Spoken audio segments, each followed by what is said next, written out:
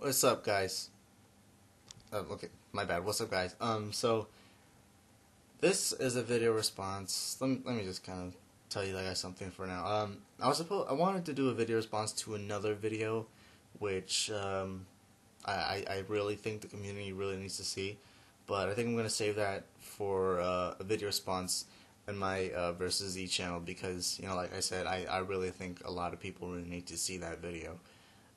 But I guess for now, I want to post a video response to this subject, the Bandai versus TT Hongli video responses. And I was refraining, I was kind of solid on not posting a video response because, well, this discussion has already been brought up before, and in a different way.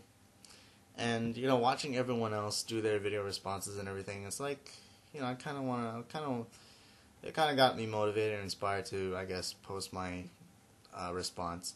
And I can't recall my initial response way back when this issue was brought up before. So I guess let me bring it up again. I don't know if it's going to be the same or if it's going to be different, but I guess I'll bring it up now. So first off, if you don't know what I've been going through, you know that I don't have any new model kits. Like, seriously, I don't have any new model kits. Anything that I've been reviewing is things that I've had before and never built. Or, it's just been laying around and, never built. Or it's something that I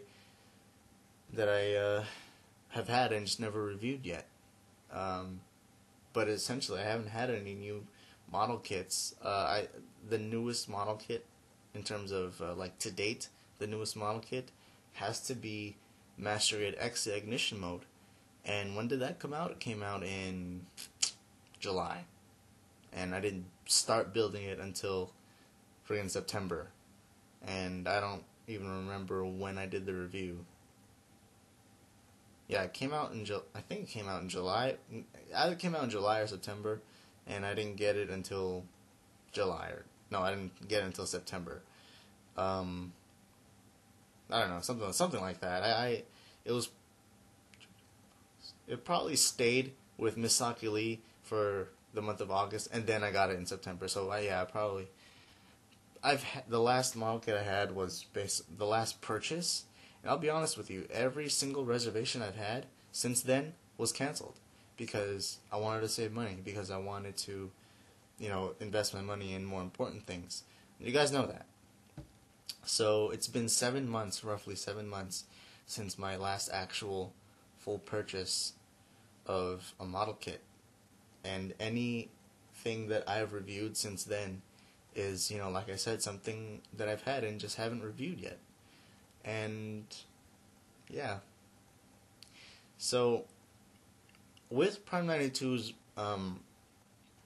videos of TT Hongli brand knockoffs and things like that, it's been really tempting to pick up a TT Hongli brand model kit, especially like Sinanju. That's like a very high demand model kit, but the price is just not very, healthy for our wallets, or for us in general, because $70 or $80 freaking dollars for a model kit like that, as great as it is, and I understand why it's so expensive, just doesn't make sense. And I can understand why a lot of you would have to turn to a TT Hongli brand, because it's like $30 on Ultra Hobby, something like that. So you're saving $50, more or less. Maybe less because I'm including shipping and things like that. But anyway, so that leads me to the point I'm trying to make here. Because I haven't bought any new model kits or anything like that. And, okay, this doesn't count like small things like comic books and things like that. I have been buying books and comic books, and just because it's, I want to read and things like that, rather than spend my time on a chair building something and kind of, intoxicating myself with plastic and fumes of paint and things like that. But anyway, just because I haven't bought a new model kit, I don't think it's enough for me to really want to turn to a knockoff brand. Before, I've really considered it. I really have considered it. Like I forgot what it's called. Musha Gundam Master Grade. That's one that's really nice. and from the TT Hongli brand review that Prime 92 did, it was very convincing for me to just order it. And like I said, Sinanju and a whole bunch of other model kits, like some resin kits I've seen.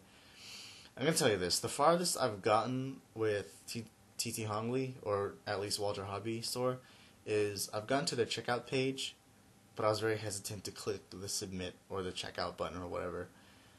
I was there. I had my 4 model kits ready to be purchased, and I was like, I think I'll wait.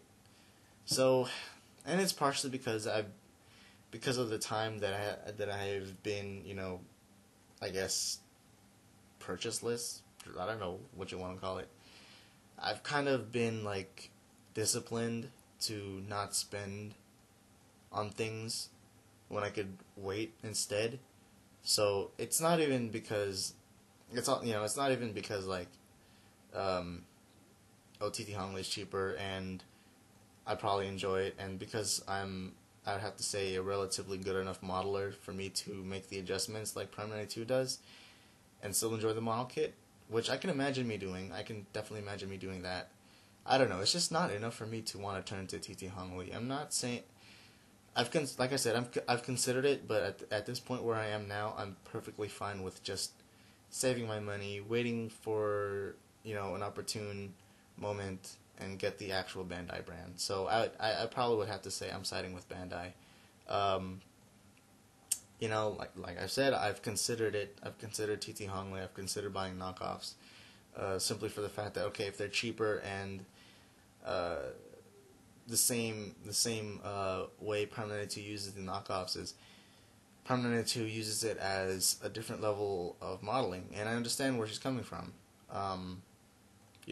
Some of you out there may disagree because I do understand the idea of supporting Bandai and things like that. But okay, I see the process of working with a knockoff to better you as a modeler, because there are things that you need to adjust and things like that, and it resorts to having to shave things and glue things and paint things and things, just stuff like that. And yeah, it will help you. It will help you out. And here I am playing devil's advocate again.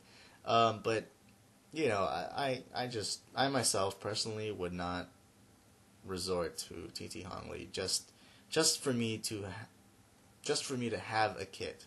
I think a lot of us as modelers and collectors, we just want things to have things. Like a lot of us probably want them for the build experience. A lot of us want them for the wow experience. When you look at your shelf and you're like, that's a pretty damn good looking model kit, But as for me, I don't know if this is something to blame, but I have this OCD with keeping things genuine and keeping things real and things like that. It's nothing against knockoffs. I understand the reason behind them. I mean, if it was such a problem, Bandai would have done something about it years ago, to tell you the truth. But that's not me supporting knockoffs at all. I am 100% with Bandai. I think at this point, after all the things that have been going on with me, I think I'm going to have to just stick with Bandai. Like, I don't care if the TT Hongli kits are cheaper.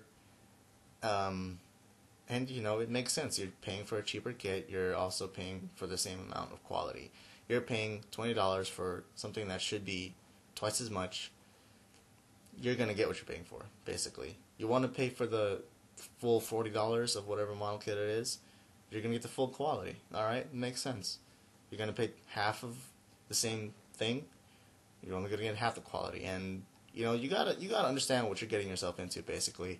So, all I gotta say is, if you're going to buy TT Hongli brands, know what you're going to get yourself into.